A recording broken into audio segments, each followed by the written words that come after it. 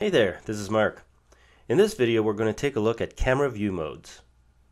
If you look at the bottom of your camera view, you see a few buttons. This basically shows us which view our camera is looking at. The default, the black and white flower, is the OpenGL view. This allows us to see our scene in a fast response so that we can navigate and work without having to render the final frame every time. When we do want to preview the final frame, we can simply click this render view and we'll see everything rendered, calculated by the frame so that we can see our final image. If you don't want to have every update changing your render view, for instance, if I disable this, you see it automatically updates. I can simply turn this off and now make some changes. The render view won't update until I click this render button. If you want automatic updates at all times, just make sure this auto render mode is turned on. Next, we'll take a look at our matte view. This allows us to see where the opaque pixels are as well as the transparent pixels. In this case, everything is opaque because we have information seeing everything. So what we're going to take a look at is we're going to isolate to just looking at the character. I'll drag the character into my display. So now I'm only looking at my character. And now I'll click the matte view and you can see the white is where the pixels are and the black is where the transparencies are. If I plug this to my circle, and I'll switch back to normal mode so you can see it,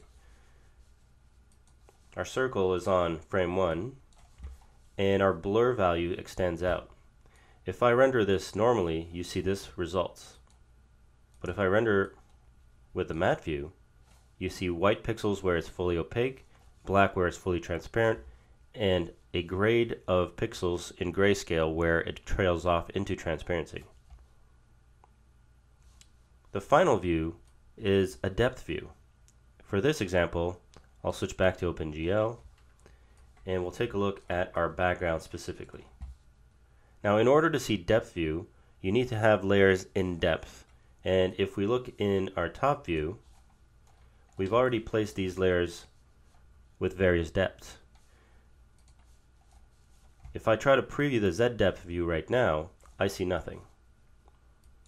In order to activate this possibility, I have to make sure that my composite, and I'll click this yellow square for the properties, is set to a 3D mode.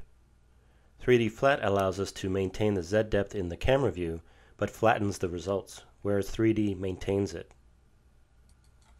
3D allows us to now see the Z depth, where black pixels are fully back and white pixels are fully in the foreground. Various shades of gray give you a depth map for your 3D workspace. Should you have any disabled nodes in the background, they will show up as blue wherever there's infinite pixels. That means there's no information back here, so the depth is infinite. So those are your three workspaces. You'll generally work with render view when you're trying to work, but these two can be quite handy if you're trying to get more information out of your scene.